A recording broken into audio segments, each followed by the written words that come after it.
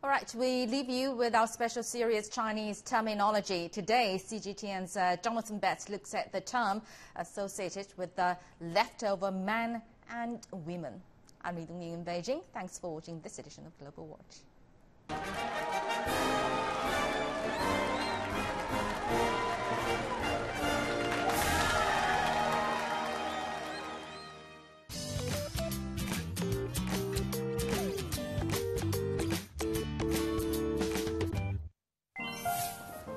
In China, there's a saying, there are men, women, and female PhD holders. It's a sexist joke that assumes women with advanced degrees may intimidate men or have standards that are too high.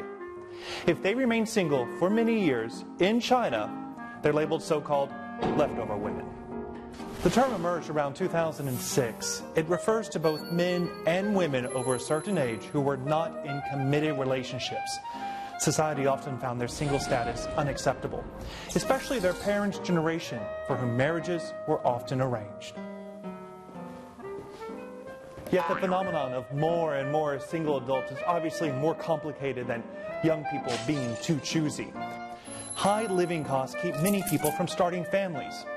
Matchmaking corners, organized for young people to find dates, are now more frequented by parents who desperately promote their children's biographies like salespeople.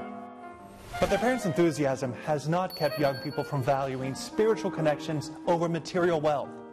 This is exactly why many are not in a hurry to marry. Instead of starting a family at an early age, young people now prefer to give themselves more time to perfect themselves. It will also help them find perfect partners. To them, finding a husband or a wife is more than a mission to reproduce. It is a choice about how to spend the rest of their lives.